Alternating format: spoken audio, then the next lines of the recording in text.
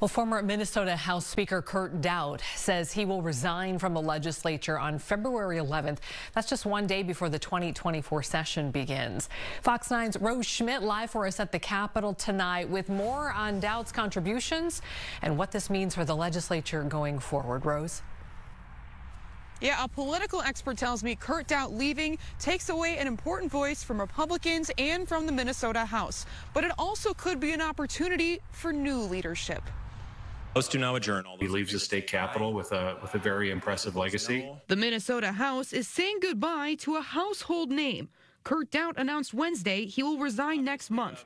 He didn't offer a reason, but said in a statement, "It has been the greatest honor of my life to serve the people of Minnesota."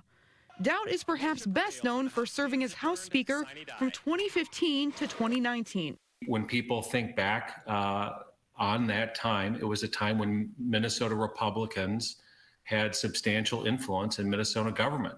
Republican activist Andy Brem considers Daudt a friend, calling him an effective leader with a strong work ethic. He worked hard to get candidates elected, and like I said, he grew the Republican majority. He didn't just gain it, but grew it, and that hadn't been done for a long time, and that takes a lot of work in a blue state like Minnesota. He was first elected to the legislature in 2010 and also held other leadership positions, including minority and majority leaders. The House GOP called Daudt, quote, instrumental in passing significant pro-life and pro-gun legislation, also mentioning his tax reforms and role in the restoration of the Capitol building. So this is a blow to the Republicans in terms of leadership. Political science professor David Schultz credits Daudt's ability to negotiate among Republicans, but also says he was Speaker at a time when the party wasn't as fractured as it is now.